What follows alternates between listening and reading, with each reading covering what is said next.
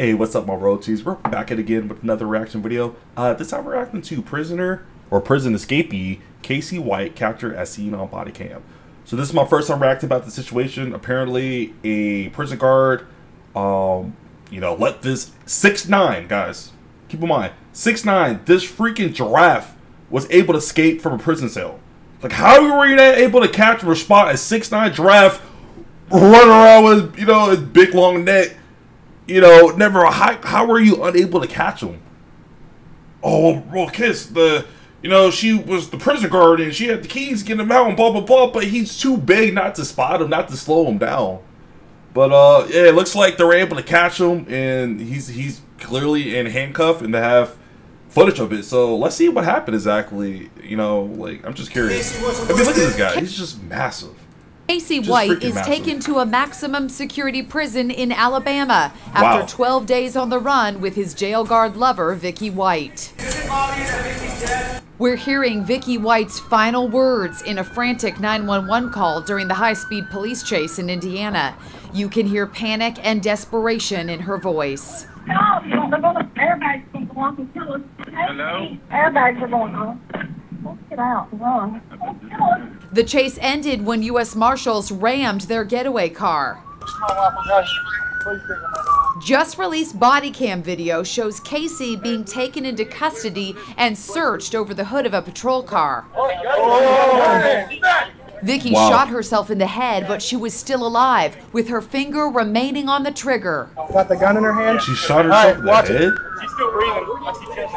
Okay, I'm gonna go for the gun. She died in the hospital. I think that's what you want, because she will be a vegetable. You know what that stinks? I'm not making fun of people who are guys, let me first address this.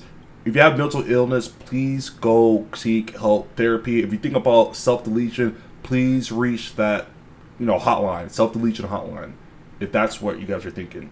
Just want to get that out there. But number two, what really sucks is if you try to self-delete, kill yourself, right?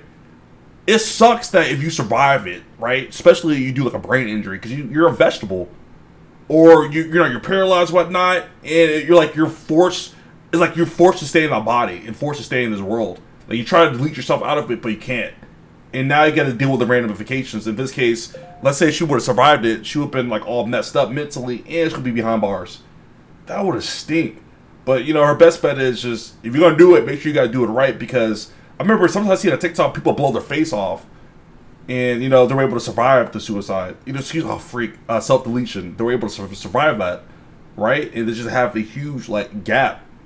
On their face. It's terrible. It's very sad, but it stinks that if you actually survive. But you know what I mean? It's good for the family you survive, but I can see it kind of stinks because now your brain damage, or you got messed up face, body, or now you got to face real jail time if you do survive. So that's crazy. But my heart goes out to the family, and I hope the best for the situation for everybody. Death ruled a suicide. Dang. What in the world possessed her to do this?